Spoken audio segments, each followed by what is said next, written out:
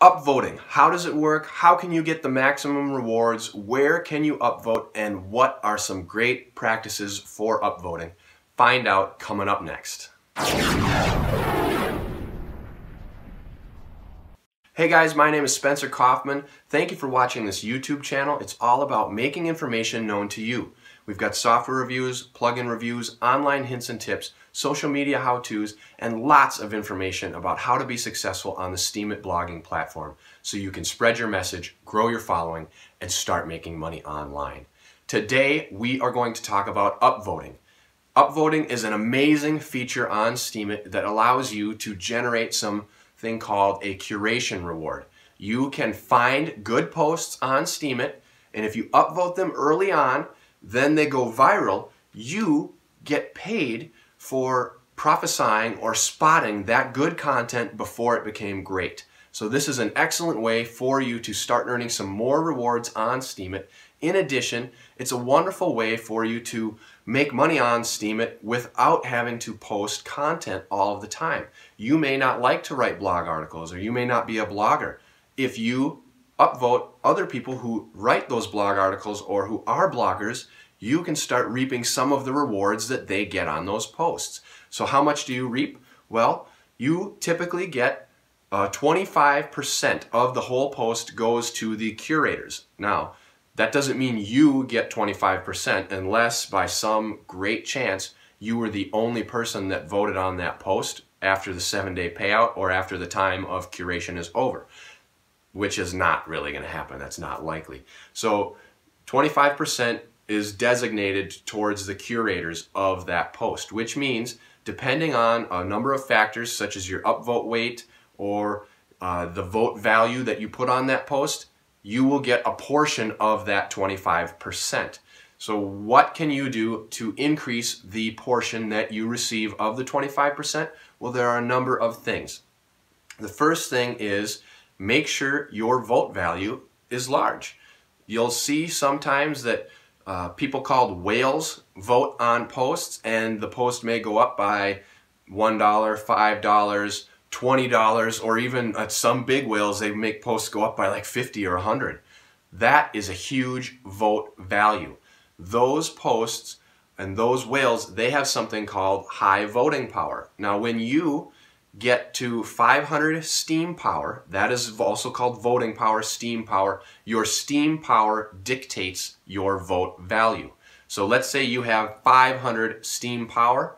Now, when you vote on a post, you will see something that comes up. It is a vote slider. This thing pops up when you click upvote, and you can choose what percentage of your vote goes to that post. So you can slide it from 1% all the way up to 100%. And that would be your vote value. The more you use, so like if you vote 100%, the more value you attribute to that post, the more curation reward you will get when that post pays out. Now, of course, remember, in our previous videos, we've talked about voting and upvoting and what it's about and the things that go into it, such as how many times you can vote per day. Roughly, it's like 10.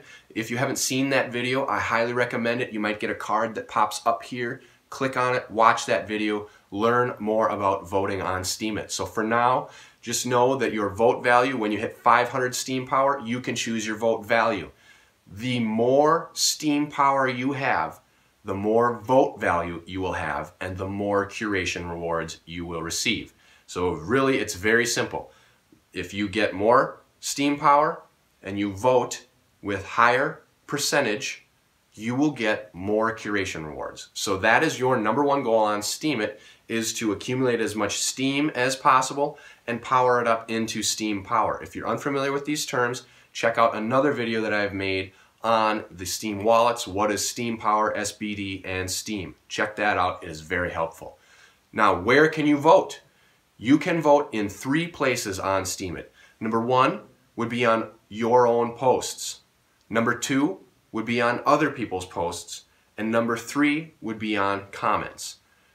So we're going to talk a little bit about these practices. Voting on your own posts is something that is kind of a gray area. It's very controversial. Some people say, yes, vote on your own posts. Why not? If you like your content, which you should because you're writing it, vote on your posts. Show people that you like it. Other people say, don't vote on your own posts. Self-promotion is bad. You should be promoting other people.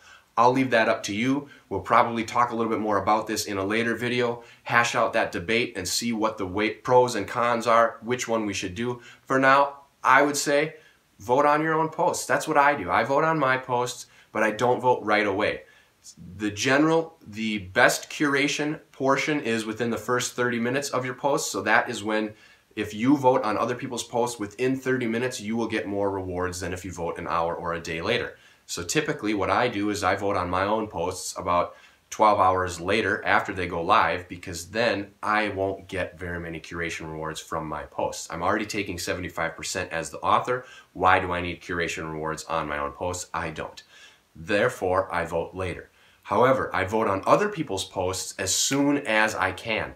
Typically, I'll try to vote on them within the first 10-15 minutes. If it hits a half an hour, then I may or may not vote. It depends on what the value of the post is and how many other people have voted on it. Another thing you can vote on, in addition to your own posts and other people's posts, are comments. You can vote on comments, but keep in mind the value on comments is typically very low. Usually they rarely get above $1. Sometimes you'll see them $5, but that's an extreme rarity. And in addition, when they stay under $1, remember that as the 7-day period goes on until that pays out, the general pool of money available for voting could be dried up, which means that if people keep voting, money is taken from underperforming posts or comments and is attributed to the posts and comments that perform. So if you vote on a comment on day 3 and you have a vote value of 10 cents, by day 6, that may be down to 2 cents or 3 cents.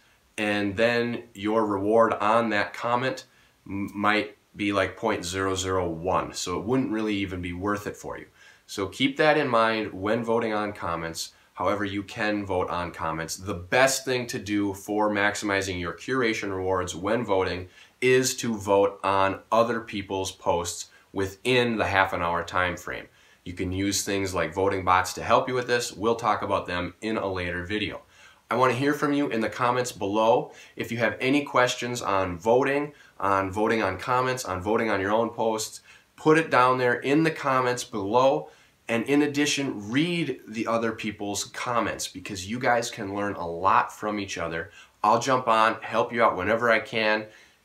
In addition, if this is your first time on this channel, I would love to have you subscribe. It's all about making information known to you so you can have the tools you need to make informed decisions on how to be successful online. Until next time.